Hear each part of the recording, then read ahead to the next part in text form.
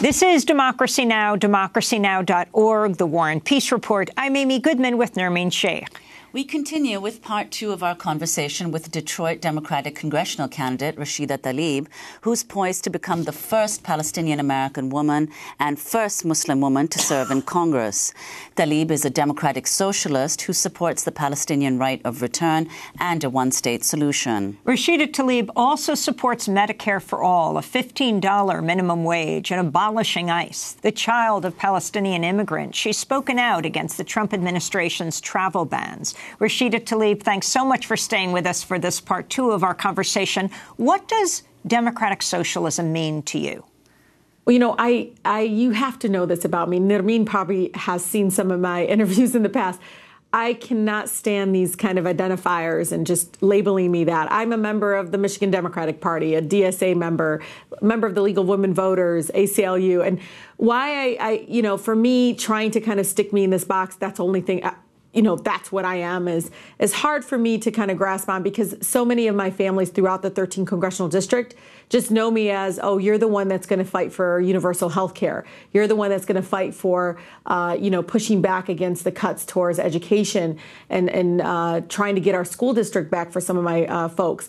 And so a lot of my residents, when I start using these various labels and kind of identifiers, and I know people want to do that, it's really difficult. But I can tell you, DSA has been a true partner in fighting back against the corporate tax breaks that I've seen being given away right here in the Metro Detroit area, especially towards a hockey stadium, Amy and Nermeen, where $400 million that could be going towards schools, many of which are really struggling right now, is going towards an adult playground for a for-profit, a billionaire company that sells pizza. It's absolutely immoral. And I think that moral compass that myself and Sister Ilhan Omar and I think Alexandria Ocasio-Cortez bring with us to Congress is going to shift that conversation about, how do we really represent and how do we take care of the people back home? Rashida, you say it will shift the conversation. Ilhan Omar, yourself, and Alexandra Ocasio-Cortez. Do you think that the Democratic Party is shifting to a more progressive platform? Seeing Johanna Hayes, Teacher of the Year, having a teacher come onto the House floor with us, it's changing the face of Congress. Not as Democrats or whatever, just the fact that we are women of color, but also women that understand the struggles and challenges that are going on right now back home. Because over half of our colleagues on the House, literally in Congress right now, are millionaires. They're not struggling with class sizes of 45 for their children. They're not struggling on watching so many of our parents, having 2 or 3 jobs to make ends meet. We hear all of these stories, and we have so much faith in our public servants in Congress to fight for us. But I think we have to be one of us to be there, for us to really, truly be genuine about it, grounded and rooted into why we're there and why we need to be able to push against this kind of corporate greed that continues to fester in all parts of our government. And I think that is what's happening, that shift of, people like us are now running for office. And I think that is transformative. May it be to Congress, may it be to the party, may it be to the world or to the country. It is going to be a fantastic class of incredible women that walk onto that floor. And I think, yes, it will completely shift the conversation. On that issue of socialism, Rashida Tlaib, a new poll by Gallup shows Democrats now have a more positive view of socialism than capitalism. 57% of those polled said they have a positive attitude towards socialism. Just 47% said the same about capitalism. What does that say to you? For me, I don't kind of look at those statistics. What I know is when I went door to door, it was around the issues. When I start using labels and start talking about Democratic Party, independent, so many ask me, Rashida, what is a libertarian?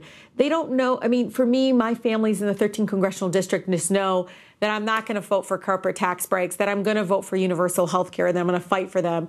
They know. Are you for Medicare for all? Absolutely. And explain what that means. I say universe. To me, it means being able to have access to everyone having access to health care and having the government play a much important role. But I got to tell you, Amy, I'm not for sitting back and allowing the insurance industry to write the bill.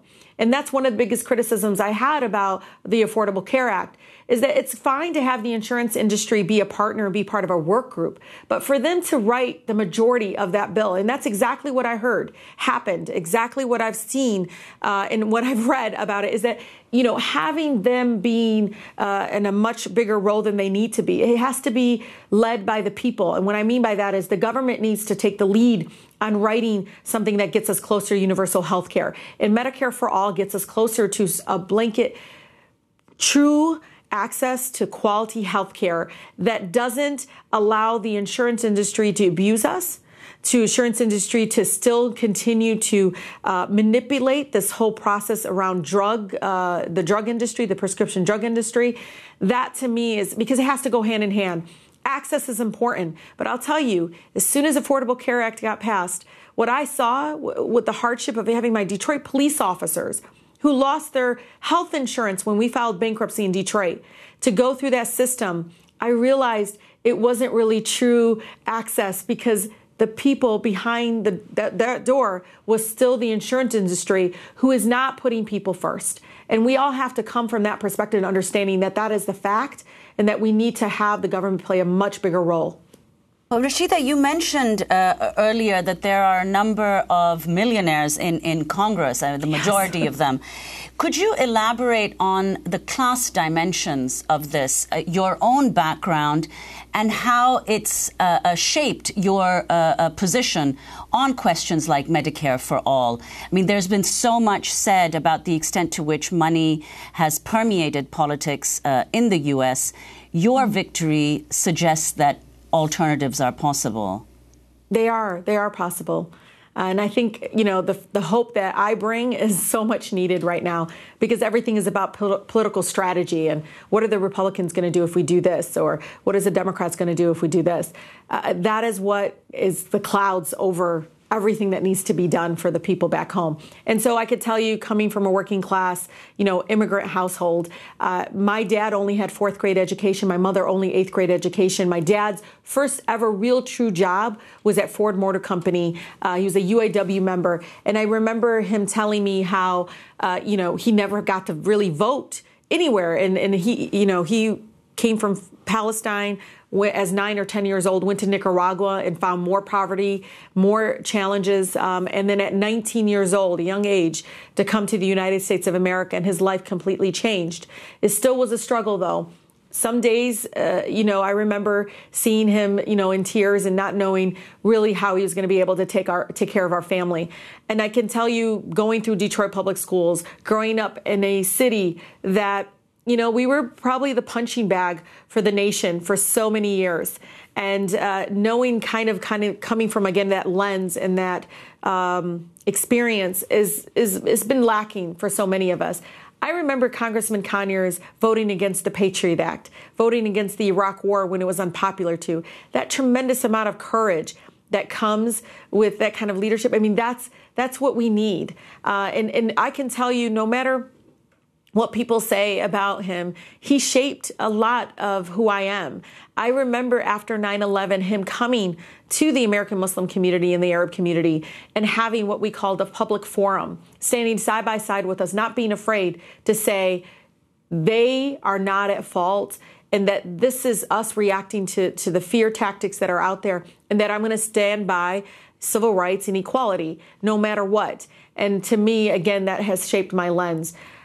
The classism that's happening, I mean, look, I can't believe that there's that many. I had no idea that there was such a huge, you know, wealth coming from the members of Congress. Congressman John Dingell told me the balance between corporations was always with Congress. Working class people got to Congress and they always pushed back, so there was a balance. Now it seems like the same people that seem to be more sympathetic with corporations are in office versus the real people back home. I want to turn to election night, the night you made history. Shortly after you learned you had won the primary, here you're standing next to your mother as you speak to supporters. I want you to know my mom, who's from a small village in the West Bank, they're literally glued. It's like 5 o'clock or 6 o'clock in the morning. And now it's more than that. But they're glued to the TV. My grandmother, my aunts, my uncles in Palestine are sitting by and watching their granddaughter.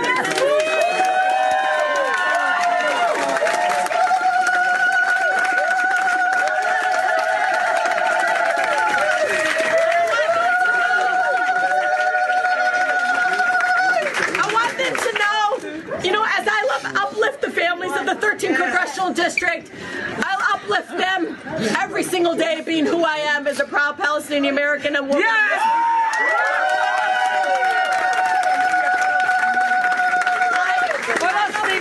So much, because for so many years they felt dehumanized.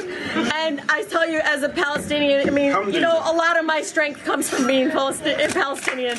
But I can tell you, my mother's, like the compassion this woman has, that is in me. She smiles every single time. This woman doesn't even understand when people are being racist to her. Because she believes that people can be better. And she is an inspiration to me in so many ways. So if you, Rashida, can talk about this moment, you're crying in the studio as you watch yourself standing next. Because I don't watch it, Amy. If I watch it, Amy and Nirman, I just start crying. Because you all probably don't even know this. That wasn't really my, you know, that moment. I was just thanking everybody and wanting them to go home and get some rest because we still couldn't call it. It was 5 a.m. And I think for me, you know, turning to my right to see my mom in tears and saying to me, I knew you had it. I was like, okay, Ma, you know, but I think, you know, seeing her proudly look at me and, you know exactly what this would mean for the whole country. We brought light to a moment in darkness for so many people, not only in our country, but around the world. I think American Muslims and Muslims around the world needed a sense of, you know, some light, some feeling that, yes, this is exactly why, you know, people need to run and speak up and fight back because of this possibility. The fact that now 2 Muslim American women are going to be able to walk into the House floor of Congress. What an incredible moment in our country. Celebrate it. It is something that speaks volumes because we can do press conferences, we do marches, we can do protests, and those are so important. But running for office, getting elected in a predominantly non-Muslim community. My sister Ilhan Omar is going to represent 70% white community. And people believed in us. They have faith in us. That is the America I know and love.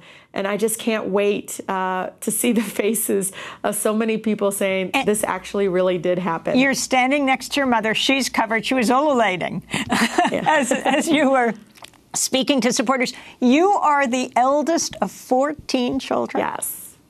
Yes. I have my own voting block. But it was an incredible moment for my family. You know, we lost my father in December of this past year. And so this was just even more sweeter, just because this is the man who, when we turned 18, he didn't say happy birthday. He said, go register to vote, because that's what the UAW taught him. I think, you know, at that moment, my mom was elated. She had already 4 days before the Tuesday elections had dry cleaned the Palestinian thobe that she's going to have me wear when I swear on the Holy Quran. And so she already had so much faith and belief. I'm just so glad we won because you know, she's a person that would continue to smile and say, you know what, it was written, there was a reason, but she's elated. She's so happy. And I can tell you, she keeps saying to me, and you got to meet her and understand how I grew up the way I am. She says to me, listen, don't bother him too much. Let God handle him. And I was like, okay, Mom. You know, and she's talking about President Trump. And so this is the woman I'm completely surrounded by constantly, so humbled, so pure, in that she truly believes in a higher spirit. She truly believes things happen for a reason. And everything that she sees is through this just amazing empathy. Like her compassion comes so strongly in me. But she's ready. She said, don't get that thobe dirty. I was like, Mom, it's in the closet. Everything's fine. We're ready to roll when it's time in January. Well, Rashida, you also said in the New York Times interview that you often thank God for your victory and successes in political life, but that for you, Allah is a she. Yes, Allah is a she. And, you know, there's 99 names for Allah, attributes, and 50% of those are feminine. And so in my campaign team, I remember, you know, almost missing flights and all these things. And there was another amazing girl in my office named Amira, who's also Palestinian. And she would say, I can't believe you made it. And I was like, because she's on our side. And she's like, who is she? And I said, that's Allah. And she goes, Allah's a she for you? I said, absolutely. And she goes, oh, and I was like, well, you know, Allah's not supposed to have, you know, it's not gender, you know, specific, and, you know, that's the point. But, you know, if the men can say he, I can say she. Can you talk about the President of the United States, as many are calling the sexual harasser in chief, sexual predator in chief? So many women before the election, when you were protesting him there in Detroit as a candidate, had come out and said he had sexually abused them, harassed them, sexually assaulted them. Can you talk about what that means for the president to be accused of this by so many women and your own life experiences? It just means we have a lot of work to do, Amy. I can't fathom, you know, this is a president of the United States that I probably wouldn't want meeting my sisters or my mother, right? I mean, this is because the lack of, you know, true meaning and understanding of what it means to abuse a woman, the meaning of what those actions really mean to, you know, women, young women that are seeing that the president of the United States is allowed to do that and not be held accountable, that I hope that that doesn't make them more silent. It's so dangerous that so many people don't understand the true slippery slope of just toxicity and danger that it brings to a young woman who's starting her first job, like I did. You know, my first job outside of college was at a civil rights organization, and I could have never imagined, you know, I didn't really even understand what sexual harassment was until it happened to me. And it was 5 months of pure just agony, me wearing turtlenecks and sweaters in the middle of summer because I was worried he would touch me again, worried that he would make remarks to me again. And again, this young, you know, now I'm so much more stronger and so much more knowledgeable. And every time a young woman comes to me and says she experienced that, I look at her and I said, grow stronger. Look where I am. Look what I've been able to do. Build off of that. But to have the president of the United States to be let off as if this is okay, that this is some sort of norm, is so dangerous for our daughters, for our sisters, for our mothers that are in the workplace now, that are in the world and experiencing this now. I hope that they don't see this as a form of you have to be quiet about it and be silent because there's no justice at the end. There is justice. He will, if it's through my mother's path of just allowing the higher being take care of him, or is it going to be fighting harder and working harder and just outworking that kind of toxicity that is now in the White House. Do you believe President Trump should be impeached, I want to be able Rashida? to uplift them all through my own personal experiences and say what the president stands for is completely wrong. Rashida Tlaib, do you think President Trump should be impeached? Yes. So you'd be part of that effort in Congress? Absolutely. Have you ever watched Law and Order? Yes. You know, the first part is the crime and then the arrest happens. And then the second half is the accountability of true, like, investigation of whether or not that person committed the crime. I'm really good at the second half of Law and Order. So I'll be a partner for any U.S. senator that needs me to, be a partner in collecting information, collecting what I know already is that President Trump has probably violated a number of criminal acts, especially when it comes to the relationship with Russia. Do you think Nancy Pelosi should be House Speaker? I think this is a time for a new era of, a new generation, just because I just truly believe this is a new era of civil rights movement that we are all part of. And there is a moment now where I think true leadership is realizing that getting us to this point was so important. And I got to tell you, I mean, Leader Pelosi is an incredible person and has done an incredible job. But at some point, we have to make decisions on whether or not we want to be able to get someone there that can speak to the various challenges and issues of my families back home in the 13th congressional district. That they're my priority. And right now, the stance around Frank, the stance around a number of issues are troubling for me. And so that's why I have been very much saying that probably not. I haven't spoken to Leader Pelosi. I, don't want to use this as, giving you some generic response. I can tell you I most likely want to lean towards someone that will be more in line with the civil rights issues of my district. Well, the Democratic National Committee has been facing criticism from climate activists after the DNC essentially lifted a ban on fossil fuel company donations. Right. DNC Chair Tom Perez introduced the measure, saying the party wants to, quote, support fossil fuel workers. So could you comment on that, Rashida, in the context of what you said, having a new leadership within the Democratic Party and your own position on climate change and what the U.S. needs to be doing? Absolutely. It's a great example, Yemen. And I'll tell you, jobs don't fix cancer. They don't fix the environment. And this whole, argument constantly, to me, misleads the American people when you say this is about jobs. Either you're for ending Citizens United or you're not.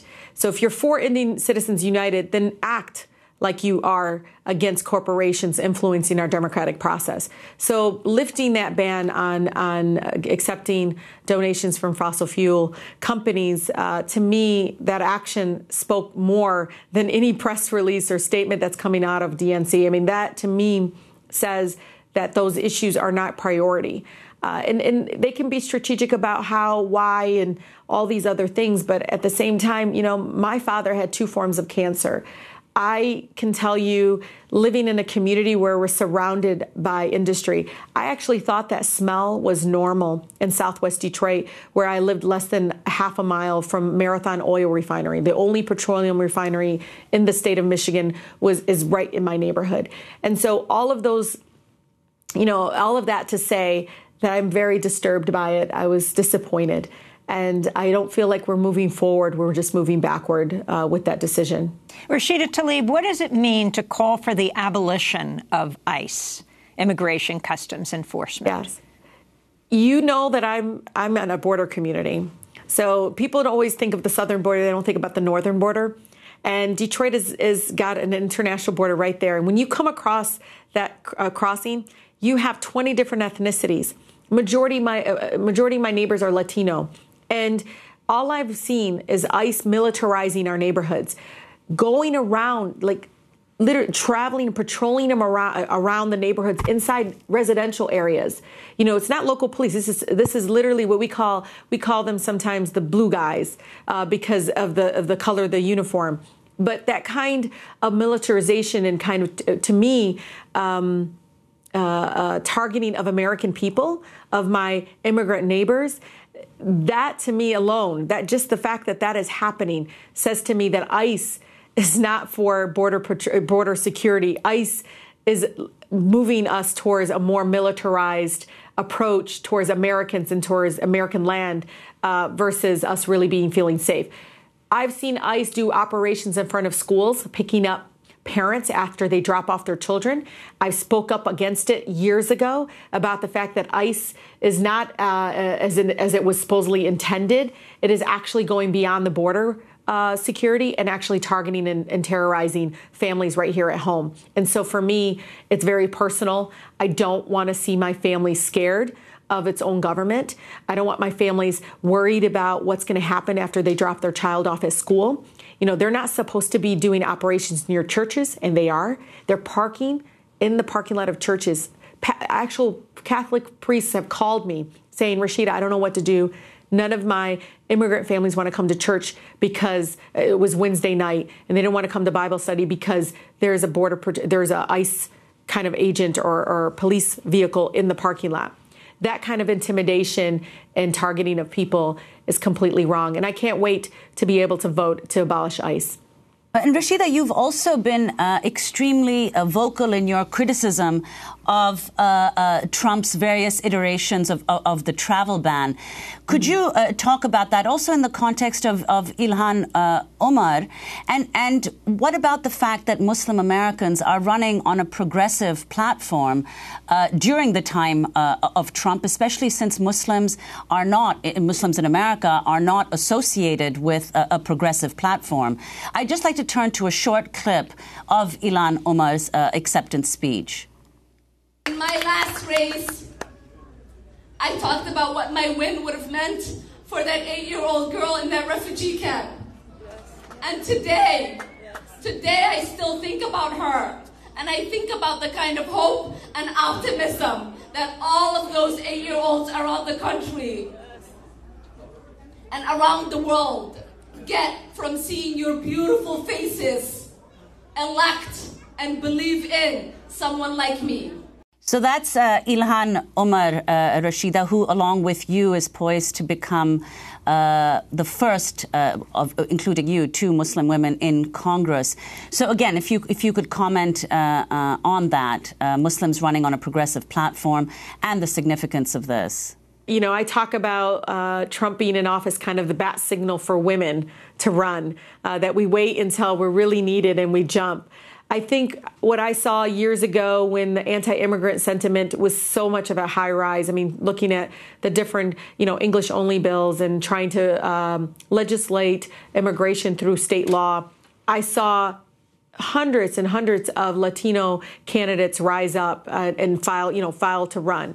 And I see that with the Muslim community. What I love about this moment and the fact that our country, every time we get kind of pushed down and we feel like there's no hope, I think there's so many at home that we all mourned when President Trump won, really, truly mourned. And I think many could have just stayed home and did nothing. But I think Latinos, women of color, my Muslim brothers and sisters, they're all deciding to run for office and to actually not stay outside of the ring and be quiet, but actually get inside the ring and fight back. And that's what it all means.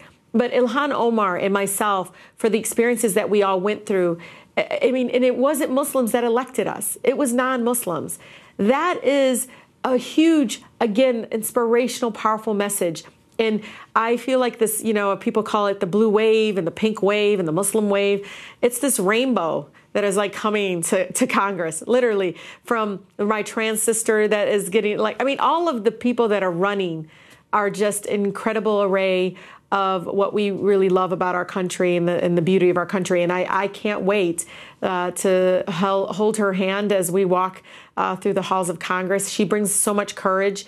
I was like, please don't let me be the only one, Ilhan. And she's like, I got it.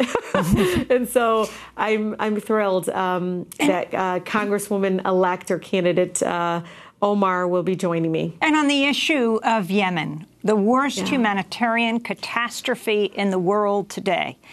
You have the U.S. backing the Saudi-led coalition that is bombing Yemen back to the Stone Ages. The most recent bombing with a U.S. bomb killed 40 school children, 51 people altogether. Congress has introduced a bill, some members of Congress, to end the military support for Saudi Arabia. Where do you stand on this issue? What should be done about Yemen with, over 1 million Yemenis have cholera. So many are facing starvation. Many have died of hunger. I think for many of us here back home, the 13th Congressional District, we have a huge population of Yemeni American families. I mean, their family members are still there. I'm going to come from a place of humanity, and that means not allowing children to starve, not allowing to support any military action by any government that targets innocent people.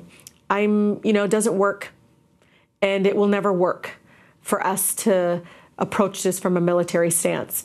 We are really losing just the humanity of what it really means.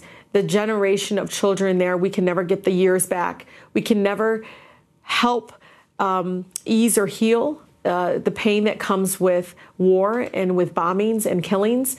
All I can tell you is that I will try my best to make sure people understand what the human cost and the human impact is of that kind of support.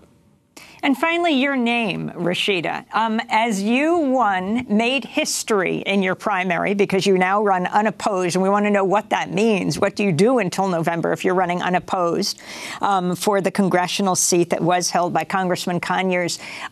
Your name is spelled Tlaib, and I could see hosts around the network struggling with this name. Is it Tlaib? Is it?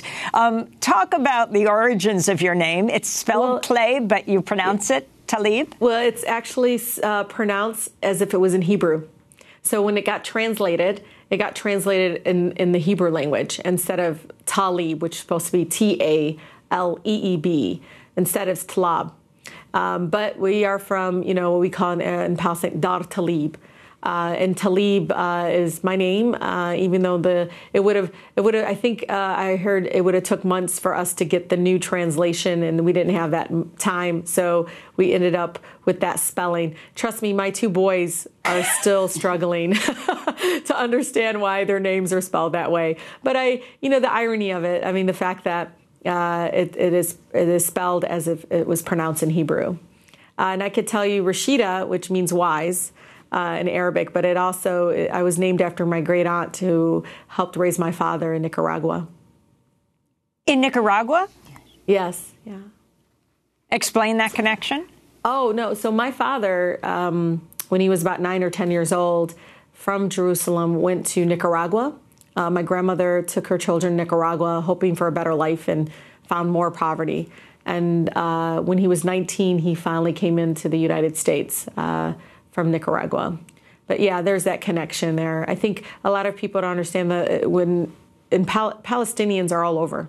We're kind of, I heard there's a huge population even in Cuba. The displacement and what war does is we're all over the place. And I see it now with families from Syria, hearing that they're now in Germany and all parts of Europe and even in South America. I think that is, part of what happens with war. And as you talk about the diaspora, the right of return that you support, can you explain what it is? These are family members that when they left, they actually took their keys to their house. Thinking in 1967, I know my family, my uncle, my great uncles and everyone packed their children, everything that they just needed for a few months. And they took their key to their home and left, thinking they were going to be able to come back. And when they realized they couldn't, they still even have, the keys were so big. I remember my uncle Musa in Jordan. He went to Jordan and he showed me the key, like he still had the keys in his hands, thinking he was going to be able to come back to his homeland. And why can't he? He can't because they forbid it. The kind of, I think, policies that are in place now is to keep as many people out that left through 48 and 67. They were uprooted, and they weren't allowed to obviously come back. And that's what happens when there's, again, a whole people coming and saying, you don't belong here, you need to leave. We did it to Native Americans. So this is not new, but it's also still wrong, and that doesn't change the fact that it's been done before. And what does the Israeli government have to do to allow the right of return? What would that mean? That would mean acknowledging some sort of process. I think there are organizations like J Street who support a combination of some sort of right of return. And that means the possibility of saying, look, you have a right to come, but if you don't, we'll be able to maybe some sort of financial mitigation, anything of that sort. But even just to be allowed to make that decision at this point, it's been decades. But even to be able to say they can come and visit, they can come and so many can't even come and visit, even go to the Dome of the Rock to visit Jerusalem again. To even just come and see where they grew up, see where they came from. I think that is wrong, but it means them changing the policy of accessibility and freedom to be able to make that decision and come and decide whether or not they want to live where they were born.